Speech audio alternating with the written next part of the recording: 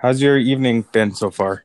Oh, good. Yeah. Still got a few chores to do. Check cattle at night before we go to bed, so it's always Mhm. that case. It's an everyday thing. It's a lifestyle, isn't it? It is, yeah, yeah. It's just start calving. It gets to be a busy time of the year. Yeah. You guys are in Longview, aren't you? Right, yeah. Yeah. That place has grown and changed over time, hasn't it? Quite a little bit, yeah. Yeah. Yeah, it's about 300 people there now, I guess. No, that's been nice. When did you move to Longview, or had you always been in Longview? Well, my grandfather homesteaded the ranch I'm on in 1906, and I bought it from Uncle's estate in 1975. So, Okay. And before that, you were just in Calgary, eh? Born and raised? yeah, well, I had a small farm I rented at Strathmore. I moved from Strathmore to Longview. But I went to school in Calgary, yeah. Oh, nice, nice. Sure has changed here. Yeah. As we were talking earlier, the Calgary Herald building was the largest at the time. Yeah, well, it was 2 stories high, and I think the Palliser Hotel might have been a little bit taller than it, but those were kind of the 2 tall buildings there at the time. If you think about it, I mean, our city is not old at all. And if all of that has come up in such a short period of time, this is going to be interesting to see the next 50 years. Well, that's for sure. Yeah. Mm-hmm. Now, John, I wanted to talk to you about how you got into what you do. Sure. Yeah. Well, I was going to school at Crescent Heights High School and run into a friend of mine called Ronnie Brock, and his dad trained racehorses. So I started working with Ronnie and his dad, and we get up about 5 o'clock in the morning, go to the racetrack and work the horses, and then he'd drive us to school. And through that, I made a lot of connections through the horse business.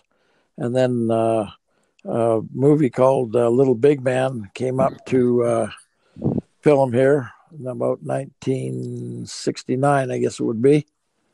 And they got hold of some of the guys at the racetrack to see if they get some riders, and they got hold of me. And I started on as a riding extra at $25 a day, and thought, well, this is a lot of fun. And then I got moved up with the stunt guys, and I was getting $100 a day. I thought, well, boy, this is really the business. Mm-hmm. And so at the end of the picture, they asked me to come to Hollywood and see what they did and learn the business, because I was very interested in it. And that's how it all kind of started. And I was down there for about 3 months and worked for nothing to get on different sets, such as Gunsmoke, Ada Smith and Jones, and Big Valley and stuff like that. Wow. Home, and my grandfather had farmed with horses here in 1959, so I had a lot of his wagons and harness and that. And I preserved all that and started putting an outfit together. And then consequently, it's ended up that I got one of the bigger outfits in Canada for a rental to the motion picture business. Before yourself being this icon in Alberta, who was in the industry, or was Alberta known in the film industry, or did this just happen over time? No, Alberta was not really known in the film industry. They did a picture with Marilyn Monroe and Burl Ives. Oh, yes. Banff. In Kananaskis, yeah. Yeah, which was a pretty big thing at the time. And then they'd done some bits and pieces. Eagle Lions did a picture called Thunderhead, I think it was. And that was shot west of Longview. And that was about 1947, I guess it'd be. Okay. So, as I say, there was various bits and pieces, but Little Big Man was one of the first big pictures to come here and kind of get the film business sort of going, I guess you'd say, or an interest in it. Yeah. Then after that, 1972, we did a picture here, I guess it was with Paul Newman, called Buffalo Bill and the Indians. Oh, was that shot in Alberta? Yeah. Oh, yeah. That was shot up at Morley. Yeah. And then in 75, we had a picture called Mustang Country with John Wayne's son, Ethan Wayne, and Robert Fuller, and Joel McRae. Wow. And that's when we really started getting into it and getting things going. And we just consistently progressed from there. We did another show called Prime Cut with Lee Marvin and Gene Hackman. Yeah. That's where I met Gene Hackman. Then I became his stunt double for about 3 years, and worked with him quite a bit and went to a lot of different places. And that's kind of really when the movie business started taking off, was around the 80s, I guess. How was it to work with Gene Hackman? Oh, he was a prince of a guy and very professional. And in those days, they didn't have monitors and stuff like that for the director to look through. But those guys were so professional, they just moved their feet 2 or 3 or 4 inches, and they were right in front of the camera. It was much more different then. Very much more different then. And there was hardly any walkie-talkies at those times. Well, Little Big Man, to start all the riders running, a bunch of guys would run out with green flags, and then when you wanted to cut, a bunch of guys would run out with red flags. So that's how much it's changed. Time is sure flown. Yeah. Yeah. Now, John, what was some of like your favorite projects that you've worked on? Or is there a favorite project? Oh, definitely. I think Legends of the Fall was one of the best ones for me, because I spent 4.5 years with that director trying to convince him to come to Alberta. And I had a location friend of mine, Murray Ord, who was a film commissioner here in Calgary for a while. He spent about 3.5 to 4 years on it as well. And finally, when it came to fruition and we got her made, it turned out very well. Ah, okay. That makes sense. The director, he spent 7.5 years trying to get it made. And even the year before we got it going, it was going to be Tom Cruise and Mel Gibson as the boys and Sean Connery as the father. And then the studio shot us down again, saying that they didn't think Sean Connery was bankable. So back to the drawing board. He brought in Brad Pitt, Aidan Quinn, and Anthony Hopkins, and I brought in the native fellow, Gordon Tatusas. Oh, yeah, okay. And that's how we finally got her started. You've also worked with Tom Selleck. That must have been fun. Yeah, Tom Selleck shot a couple of pictures here on the ranch. One was Crossfire Trail, and the other one was Monty Walsh. Mm-hmm. And he'd been to Canada a few times, and his daughter comes up here quite a bit and jumps at Spruce Meadows. Oh, I didn't know that. Interesting. Yeah. Now, you also have Little House on the Prairie. You guys have shot at the JS Ranch. Yeah, that was like a remake of what it was, and we shot that here quite a bit, and all interesting pictures. How tough is it to preserve some of the stuff that's been created on your ranch? Well, if you don't use it fairly often, the wind and the weather really plays hell with the town and some of the big buildings. Mm-hmm. So you got to be consistently patching roofs and putting stuff on. And if the movies were going real good, you'd have 1 or 2 movies in a year, and they'd always do the upkeep on the buildings. But it kind of goes in spells. We've got another great western town site here called CL Ranches. Belongs to the Copperthorne family, Marshall Teresa Copperthorne, out just west of Calgary here at Springbank. They've got 37 buildings on their place, and it's a great western town where we've shot an awful lot of westerns there. Okay. Where was Let Him Go filmed? Let Him Go was filmed southeast of Calgary, and in the general vicinity of within 50-mile radius of Calgary. Yeah, interesting. Now, John, when you think back at your life, some days are you like, did I make the right move, or have you always said this is where I've always needed to be and love?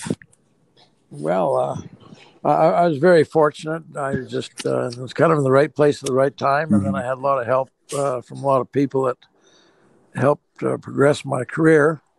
And meeting people like Gene Hackman and Brad Pitt and those kind of people, and Lee Marvin, they were such great help to me over the years. Have you met Clint Eastwood before? Yes, I worked Unforgiven with Clint Eastwood. He was fantastic to work with, and he just came in. He was so smart about everything, and he came in under budget and ahead of schedule and everything else. And he was just amazing. And like on Unforgiven, he was a writer, a director, an actor, a producer, and his production company, Malpaso Productions, was a production company on it. Have we seen more companies open up here in Alberta in terms of grip or lighting or whatnot, or have a lot closed down over the years?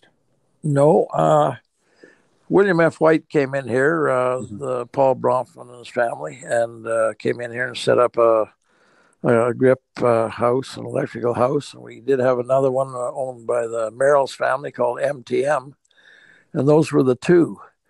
But now, just this year, there's two more trying to move in here because they figure that Calgary is going to be a good place to try and make pictures. And Peter Lougheed was just fantastic for our film business. We were the first province in Canada to create a film commissioner. And when he got in, his wife liked the arts. Says, "Now, Peter, you got to do something for the arts." And he said, "I will," and he did. And he created the film commissioner job to promote films here to Alberta. And he had 2 helicopters at his disposal, and he'd always give us one helicopter to go scouting locations and show producers the ideal locations, and that helped an awful lot. And he really progressed the business. And then we had some different governments, and they kind of put the business backwards. And then tax credits came in across Canada, and whoever had the best tax credit is kind of where they went. Now, John, what is the tax credits for the listeners? What does that mean? Well, a tax credit is if you come to Alberta, say, to shoot your movie, you can get a tax credit on Alberta-based employment, the amount of people that you employ. And that tax credit can be from 26% to 30%. Oh, wow. And so that was an attraction for provincial governments to try and attract another industry into their provinces. Well, BC really took a hold of it, and they really put the tax credit up very well and promoted the business like you could not believe, until the film business in BC is ahead of fishing, logging, and mining as an industry, and only behind tourism. And when COVID was on, it was ahead of tourism. And they're doing something like $5 to $6 billion a year, employing roughly 80,000 people a day in BC in different aspects of the film business. In November of last year, they had 70 pictures shooting in British Columbia. And they had such strict protocols with the COVID that I don't think hardly anybody got COVID. And how many did we have in Alberta last year? I think 3. Oh, wow. So kind of tells you this. We've been lobbying the government to get on side, and we didn't want a forever deal. You know, just try us for 2 years, see what we can do for you, and tell them that they have to diversify. They can't put all their eggs in one basket with oil and gas because it's just not working. And there's nothing like the film business to diversify. A movie dollar is got a spending value of 6 to 1. In other words, it goes to the rental car agencies, the hotels, the restaurants, welding shops, lumber yards, Western stores, candy stores, flower shops, dry cleaners, makeup places, things like that. We did a picture with Liam Neeson in Canmore, and I took his makeup girl into Calgary one day just to get some makeup. She spent $15,000 in makeup at this one store. Well, that was found money that store had never had in that month. And this is just an example. I was running transportation on it, and my fuel account was $70,000 a week on that picture up there at Canmore. So it speaks volumes. I mean, what are they not seeing, or what do you see that they struggle to make these decisions on? Well, I've heard every argument in the world. If we give money to the film business, we got to give it to other businesses. We don't have it because we're trying to compete with the health dollars and education dollars and things like that. And but now, the fact is that we've got about a 26% tax credit in Alberta here right now, which is a good tax credit, but it was capped at $7.5 million. They've now raised the cap to $10 million. So that helps us a lot. And by doing that, we have the potential of 6 pictures to come in here in the next 6 months. Now, that many pictures coming in here will employ roughly 4,000 people connected one way or another with the movie industry. Not necessarily all working on the set at one time, but the one big picture that's coming in is it's through Home Box Office, and it's going to go for a year. It's going to shoot for a year, and we've got 3 or 4 other pictures like it in the $20 to $40 million range. So this is very, very big business for Alberta right now. Mm-hmm. But it is also kind of depending on what happens with this budget coming down on Thursday, if they put some money in there for the film business. And I don't know that yet. I don't know if some people do know it yet or not. We're all hoping for that. But this is an opportunity for them to really put some people to work. And it can be a great crossover from people in the oil and gas business to come over to the film business. An electrician's an electrician. An accountant is an accountant. A landman with oil and gas can be a location manager with film. And things like that. Alberta's got such a huge talent pool, especially with the trades. Very much so. Yeah. We've got very hard-working crews here, and they're just known worldwide. And we've had a lot of the award-winning people, like the makeup girls have won several awards on different shows, and the props people and the art department people have been nominated for Oscars. Oh, yes. Things like that. So that's great in itself, and we've got some very well-known actors here, and we've got the backdrop. We've got the scenery. There's no scenery that can compare to what we've got here in Alberta. No. Do you see that it is tough for the film industry in terms of getting people here and whatnot, or is it literally the tax credit that's the biggest block? The tax credit was a block. We were just not on a level playing field with Winnipeg or Toronto or Vancouver. And but as I say, it's getting better, and I'd like to think that the government is trying, and I just hope they put something in their budget for us to cover this group of pictures that want to come in here now, because if they don't get a tax credit, they'll go someplace where there is a tax credit.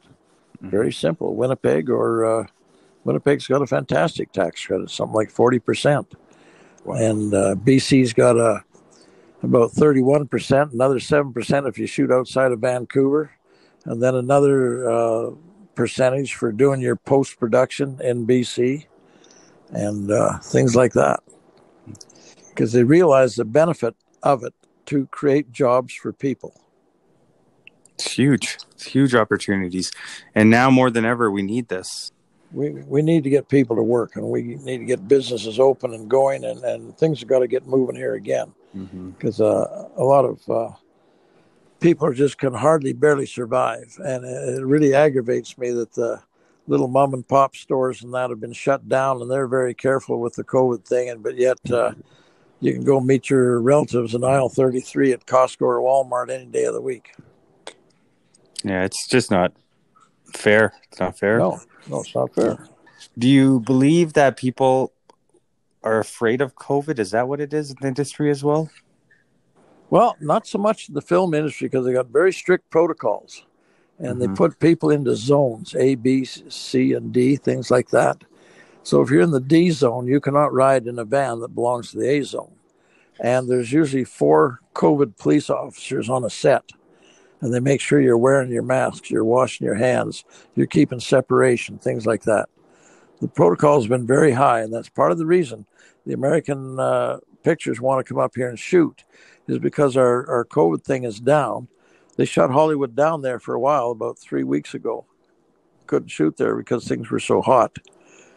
And that's part of the reason they want to come here. And plus, a lot of them are outdoor pictures where there's pretty well social distancing anyways. John, what was one of your toughest moments in the film industry here in Alberta? Oh, man. Were there some tough years? Was there some tough years? Oh, we had tough years. Like, yeah, like 1981. As a matter of fact, I think we only had one commercial here.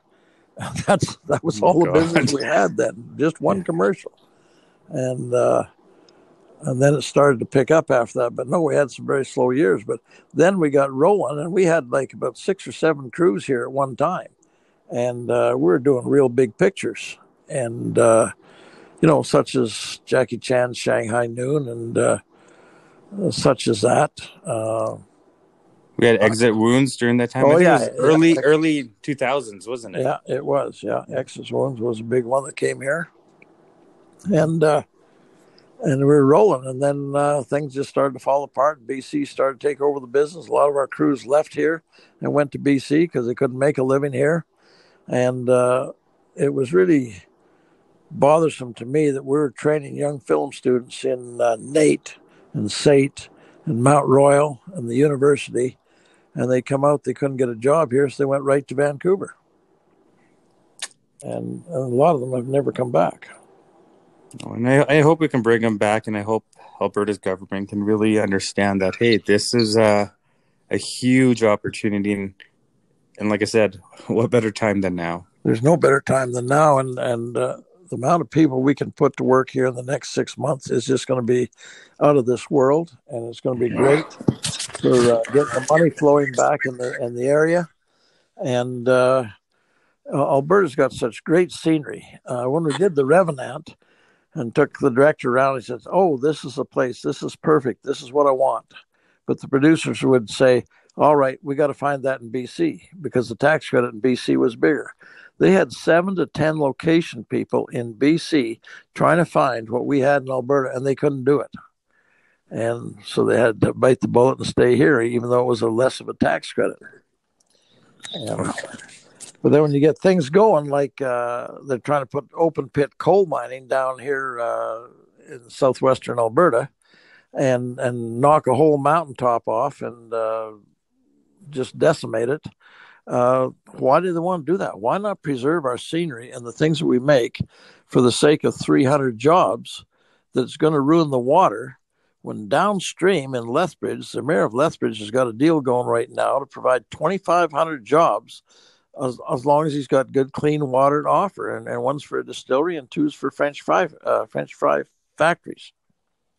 So the coal thing is a very sore point with a lot of people around here.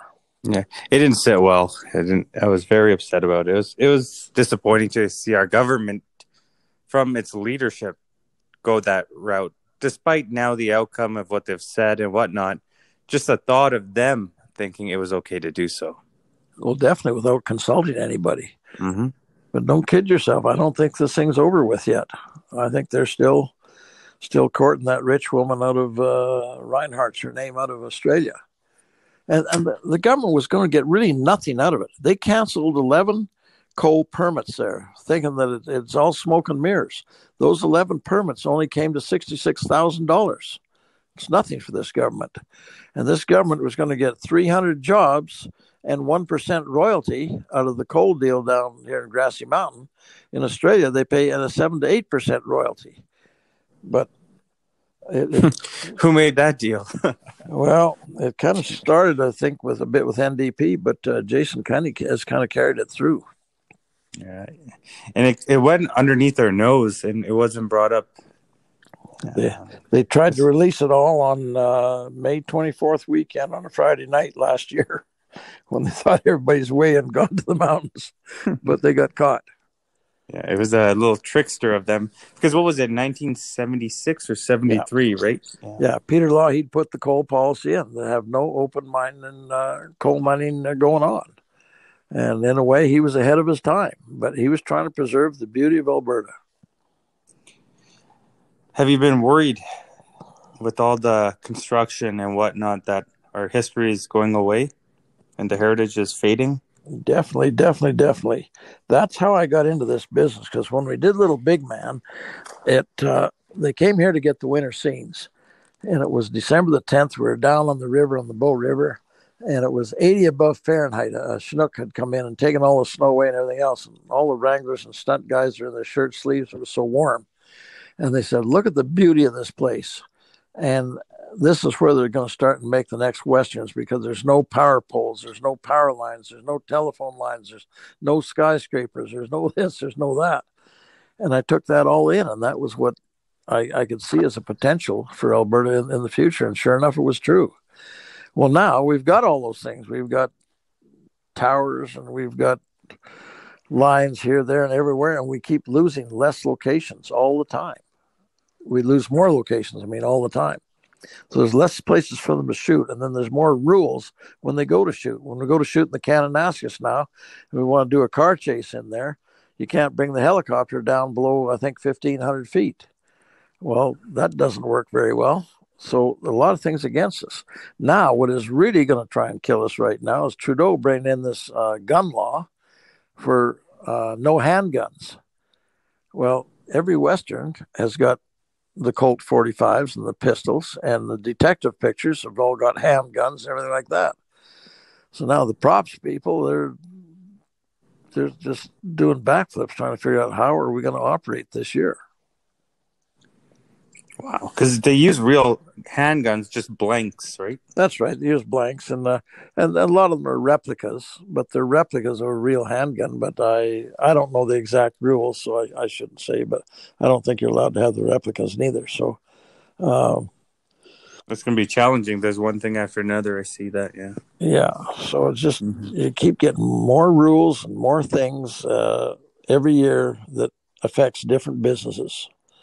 And whether it's agriculture, whether it's logging, or whether it's the film business, there's some bureaucrat wants to make a dollar off verifying his job.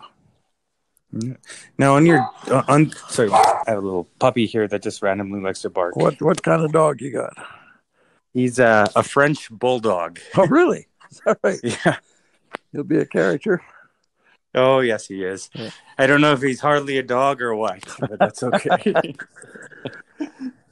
Depends who you ask, right? Yeah. Do you have any dogs? Yeah, I've got an Australian Shepherd. Oh, that's a dog. And then I've got some people at work here, and they got Border Collies. Okay. Yeah. You need those out there. Yeah, they work the cattle quite a bit. Are you ranching the cattle as well as a side? Okay. Yeah, we run a working cow ranch here. It's a cow-calf operation, and we run buffalo herd as well, and keep about 100 head of horses for the motion picture business.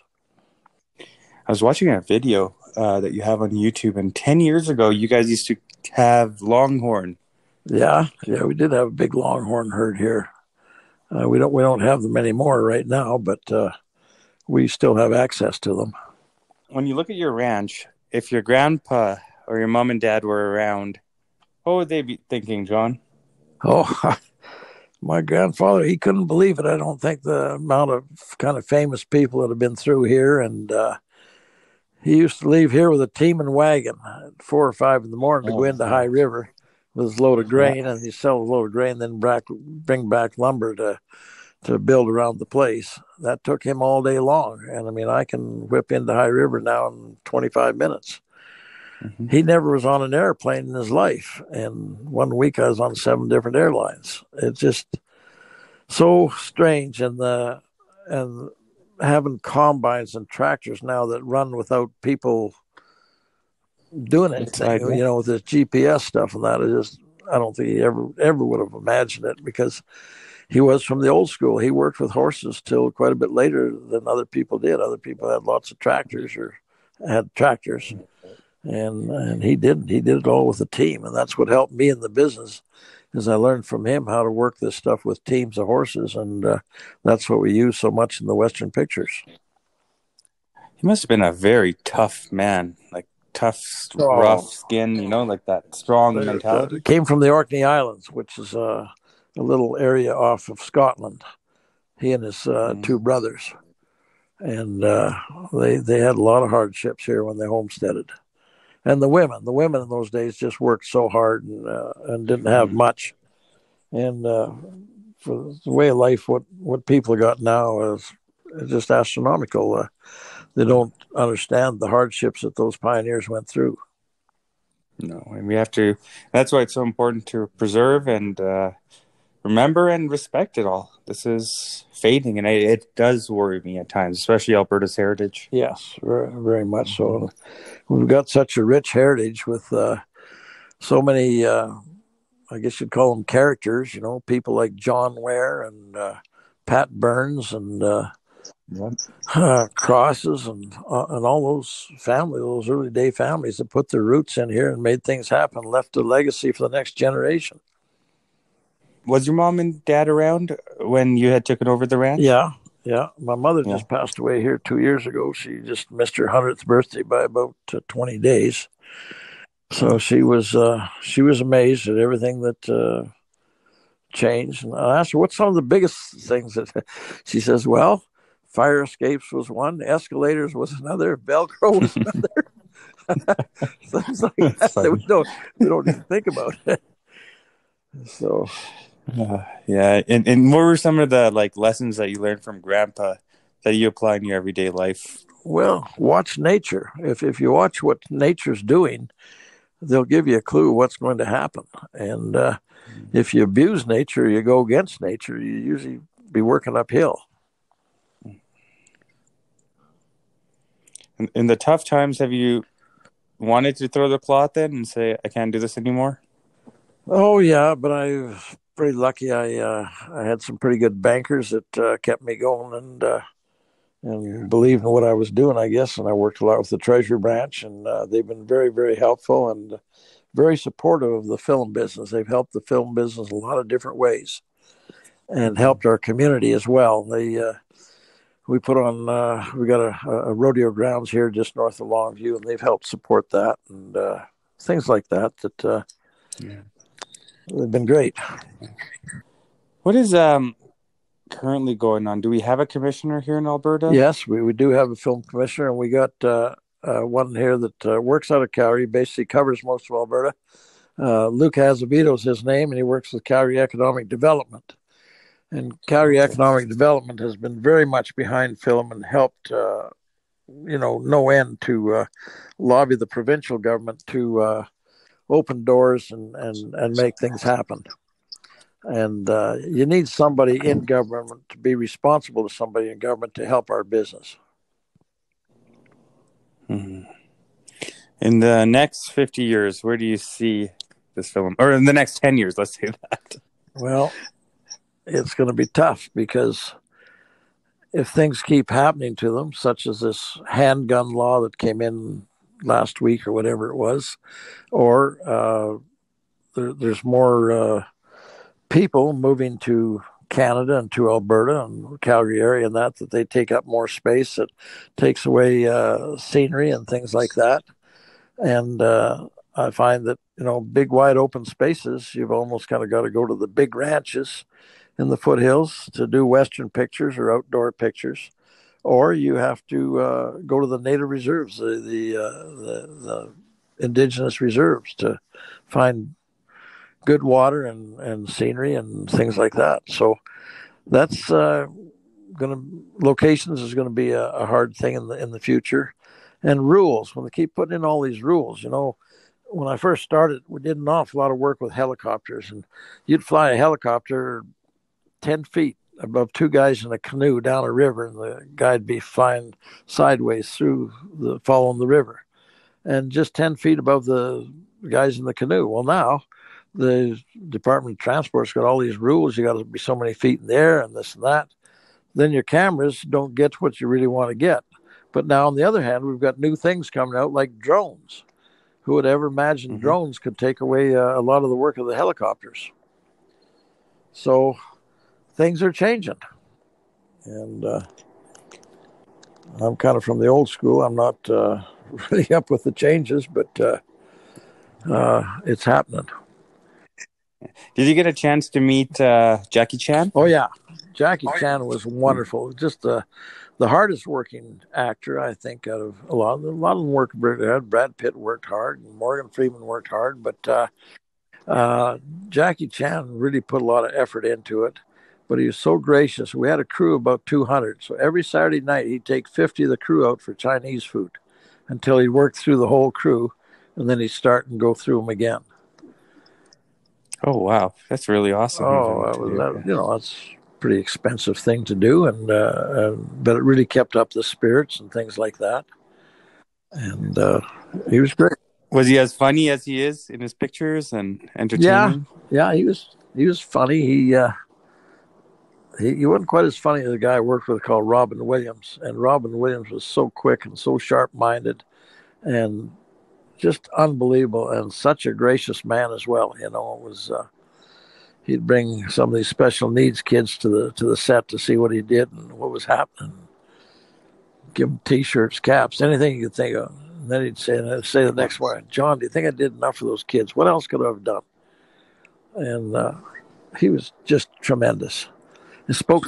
He went too Oh, soon. very much so, yeah. And spoke seven How did he? fluently. He spoke how Seven many? languages fluently.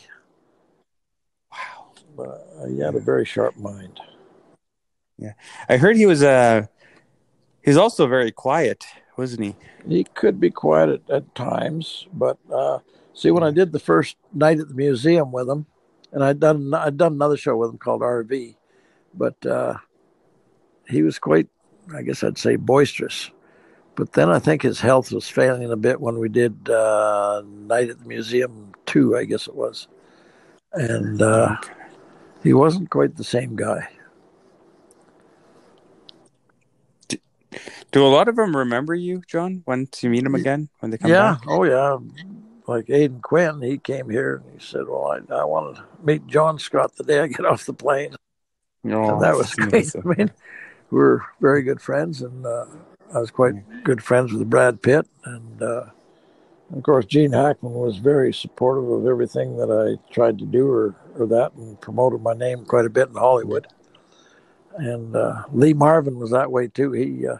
I met him on Prime Cut, and then I did another show with him called Death Hunt, him and Charlie Bronson. And Wow. I had a He was a oh great yeah, actor. Yeah. I had a hard time getting on that picture. I think I'd rubbed a producer the wrong way or something, and they're trying to keep me off it. And Lee Marvin just says, "And when it comes to the horses, we're going to have John Scott here, and he's going to work the horses." they couldn't turn me down. That's funny. Yeah. No choice. Yeah. So grateful to him for that. Yeah, John, there was a movie in Calgary, It Takes Two, Mary-Kate and Ashley Olsen. The Olsen twins. Yes, they did a Yes, movie here. they I did. think they were at a There was ranch. a I don't remember Rafter whose 6 ranch. Ranch. Yes, The there we Rafter go. 6 Ranch is where they shot that. And Is that still around? to a point, it kind of went into receivership, and then it got sold, and then a lot of the stuff got torn down. And a couple from Banff bought the place, and they've put up some new buildings. It's quite nice. It's just called. It's not called Rafter 6. It's just called 6, I think. Yeah. 6. Okay. Now, John, if somebody wants to, or the young people for the future, what do you hope that they can do for the film industry, and most importantly, how can they help preserve the culture and history and heritage of Alberta? Well, we're trying a lot of different things. We're going to put on a native stunt school here pretty quick for native kids and indigenous kids to try and learn the business and get involved. There's some very, very sharp natives that have got a lot of talent, and the world is opening up for them and ethnics and other people like that.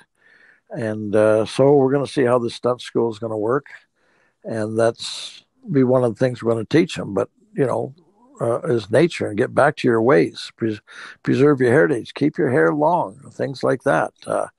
Like on Revenant, I had to have 40 riders that were very slim built and all long hair because they didn't have enough time to be putting wigs on them. And I did turn up with them, and they were a great bunch of guys. Came to work on time, and they did not drink. And that was a big deal. Nobody could believe that I could put that many good native riders together just like that. If anyone can do it, John Scott can do it. I won't say that, but I know a lot of people that can help me. Yes. Yeah. What has been equivalent to your success, John, over the years? Has it been people? I think it's basically people. I always tried to hire people that were, you know, outgoing and happy and positive. Positive, that's the word I'm looking for. I always tried to hire positive people because they'd always keep things upbeat. And if there was a challenge, well, they'd rise to the occasion to help make it work. If you got negative people around you, they will drag you down. They'll drag the project down.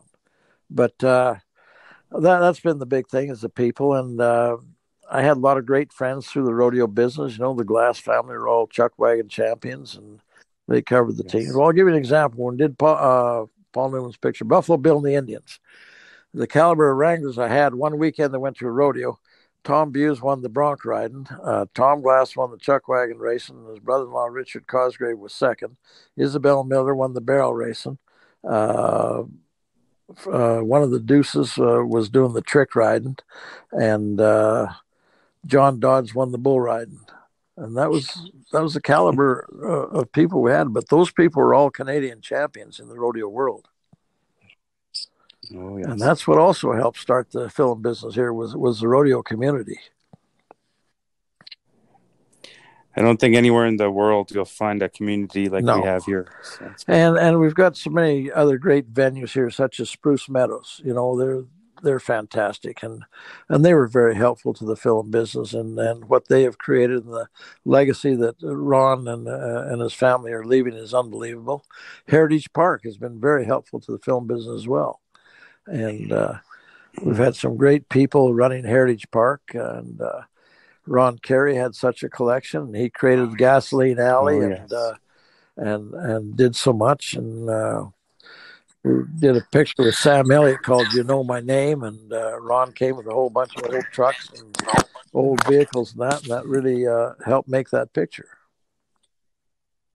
Do we have a company here in Alberta that does or carries all the old vehicles? And there's bits and pieces here and there, not quite like the collection that Ron had at one time. Well, of course, he got a lot of his collection at Heritage Park, and there's a bit left there at J&L Supply. But nobody that's really got that going anymore the way it is. As I say, there's bits and pieces. You've got the collection out there at Irricana, which Ron Carey started, and Stan Reynolds' deal in Wetaskiwin is gone, and the fellow called Evans in Lethbridge, his deal's gone.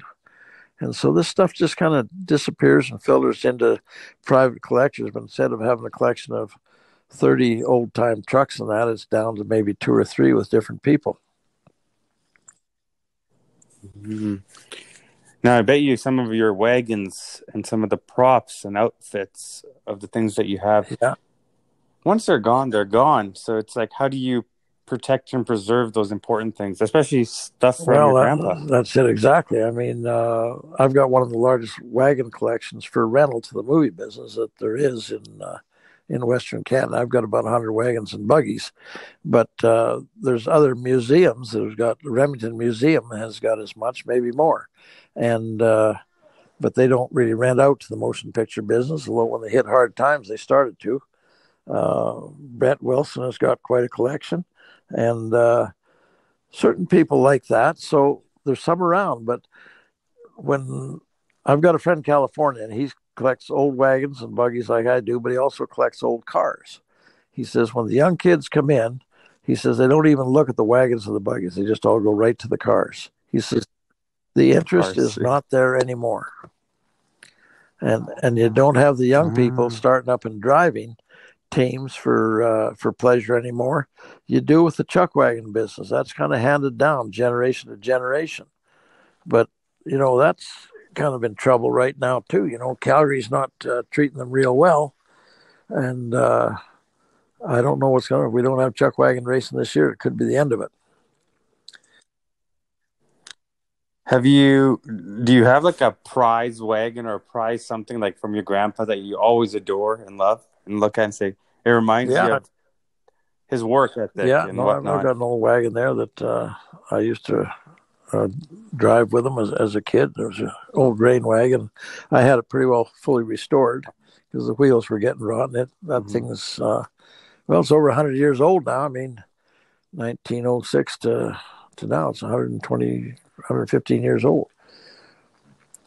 So, yeah, there's bits and pieces. Some of his harnesses here, and just some little things that he made. He was kind of a blacksmith, and he made a lot of iron stuff around the place, and uh, that's all been preserved. Of course, that's lasted. No, of course. The barn still exists. He built the barn in 1906, and I put a new foundation under it and put a new floor in the loft, but it's still the same barn, and it's still as sturdy as ever.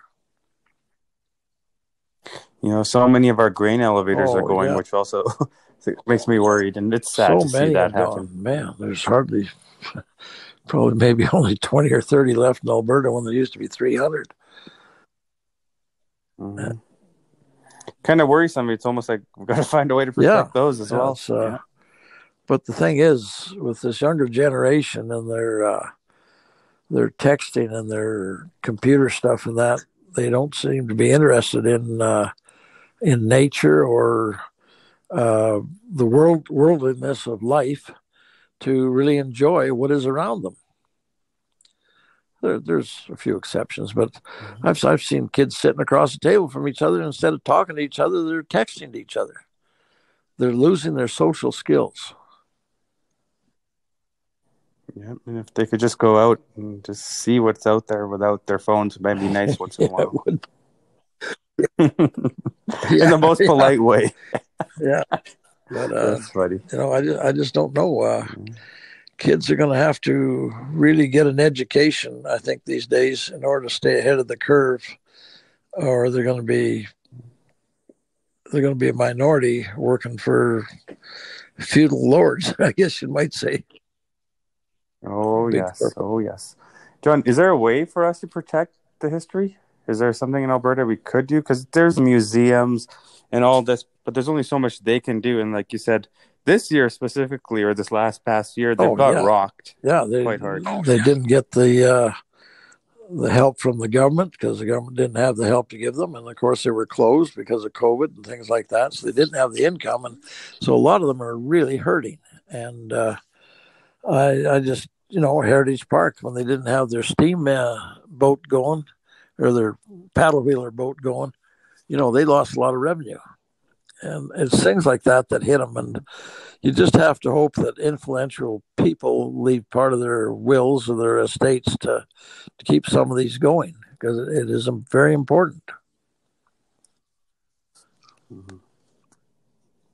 Where it's, you drive down some areas and you just see all the old vehicles, and I kind of want to just put them on a trailer, like they're out in the farmlands, and you're like, man, I just would rather preserve all these old vehicles. Like some of them need to go, but some could stay.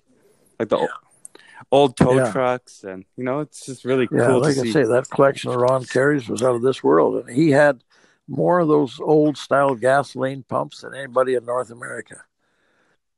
A lot of them are at Heritage Park. It's interesting to see what people collect in life, isn't it? Sure. Yeah, some of the oddball stuff. What is it? Tom What's one Hanks of your collects collections? Typewriters. Oh, that's interesting. I would have never guessed. So, I collected old saddles for quite a while because I could use them in the business, and I got an awful lot of them, and the stuff had a lot of value at one time when I was getting started and going and preserving that stuff, but now it's gone down by 30% at least. It's almost like the stamp business, isn't it? Yeah. Stamps were valuable, or I think they are still. Yeah, there was stamp collecting was pretty big when I was young, but it's a lot of different. But now you're a buggy collector. I was collecting buggies and wagons for a long time, and I've kind of reached my limit right now. Unless it's something very unusual, I don't really bother with it anymore. But at a time when we were putting them together, I was buying them in California. I was buying them in Montreal, all over the place, wherever I could to put a collection together. Yeah, we have Alberta rolling here now. Yeah, or rolling in keep Alberta. Alberta What else do rolling we is what have? it is. A young fellow called Keep Alberta Brock rolling. Scretting, and some of his partners have done this, and they've done an excellent job, and it's basically been all on their own dime. They have not had much help. Had a little bit of help from some union donations, I should say, but he's really gone out and promoted Alberta and done a fantastic job with the small towns all around Alberta and telling them the benefit that they can have from a motion picture being shot there. And I'll give you an example on here in Longview. I got the gas account for Unforgiven at the Little Esso service station, and he said it was like having another summer. The amount of volume he took in from the gas account there. See, that says something. And Drumheller has benefited an awful lot from the motion picture business, and they've helped very much in return. And they realize the value of a movie dollar coming there. Of course. Do we have a museum? Like, is your place a museum? Not the JS really. Ranch? It's got a lot of old stuff there here, including myself. But it's not really a museum. But I should try and make part of it into a museum and preserve some of the stuff, I guess.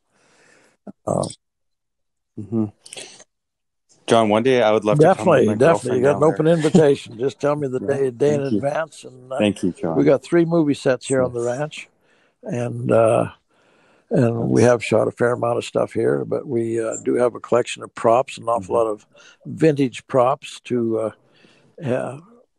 tried to make it one-stop shopping center for a Western producer to make a Western picture. And has that shifted a lot for you lately? Like, well, despite all this, has it been challenging as well to make Western movies? Well, it goes in spells, and sometimes you'll get a whole bunch going, and then all of a sudden it'll die out for maybe 7 years. And we've had Heartland going for this. Is going to be the 15th year that Heartland goes. I've got the bulk of the horses on that. But so that's been unbelievable, really, that it would go that long. And but one of the actors just left he did. The show. Graham Wardell. He played Amber's husband, and he just kind of had enough and felt he was getting typecast, and that's usually what happens. I mean, when they spend 14 or 13 years on a project, they kind of get taken off the market, and then people think, well, that's all you can do. So if they want to rise their career, they kind of got to move around a bit and do something different. Exactly. Yeah, everyone's got a time, don't they? Yeah, sure. Yeah. Now, John, before I let you go here, what's one of the best pieces of advice you've got and you could pass on to people? Don't do anything that would embarrass your mother. Hey, thank you very much. Thanks so much Appreciate again, your John. time. And if you need anything else, give me a holler. But be sure and come out and bring the girlfriend out, and bring Deb out, and we'll give you a tour. Then we'll see if we can work dinner in.